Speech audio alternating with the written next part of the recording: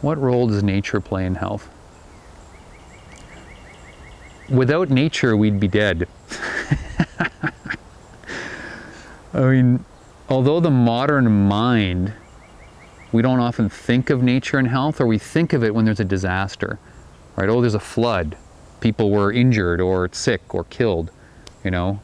Oh, there's global warming. We could get diseases from bugs that are moving north because the climate's warming up. That's how we often think of nature and health, is when something bad happens.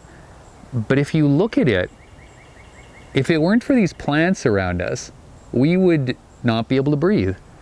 If it weren't for these plants capturing the slightest fraction of energy that the sun puts out, this planet would be desolate and barren, like most of the other planets in the solar system and bodies in the solar system that we know, or all of them as far as we know.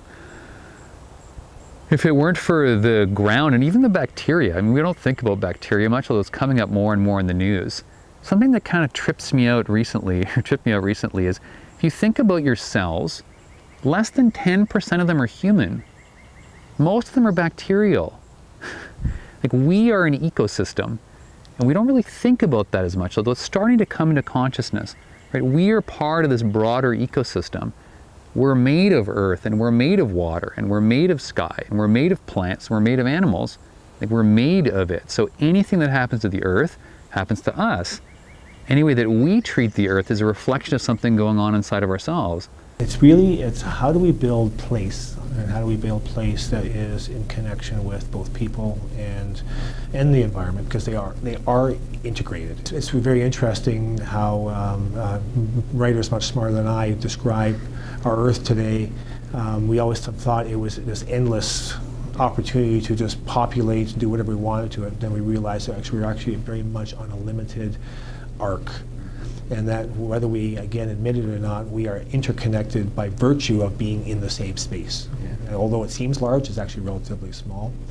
So what we'd like to talk about, what I'd like to speak about in terms of why companies and what companies get involved, is that to become more educated about what they do and how it actually impacts those around them, but ultimately, because of the connection, is going to impact them. Right. It may not be initially measurable.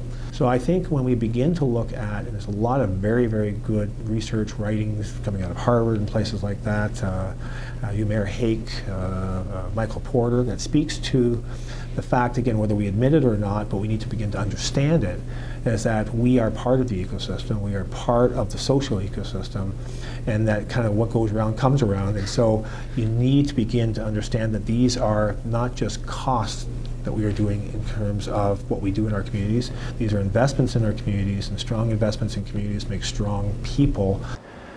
In the last decade, we've discovered a lot more about these lands. We undertook a study starting in 2006 and running for a couple of years after that to ask a basic question: how many plants are here? We've had scientists looking at the distribution of wild plants in this landscape since the mid-1950s in a serious way. And what taking all of their information and combining it led us to, in 2006, 2007, was kind of a startling realization. The 10 square kilometers of property that Royal Botanical Gardens owns is the richest place in all of Canada for plant species diversity. You cannot find another area the same size with as many wild plant species growing on it as we have right here.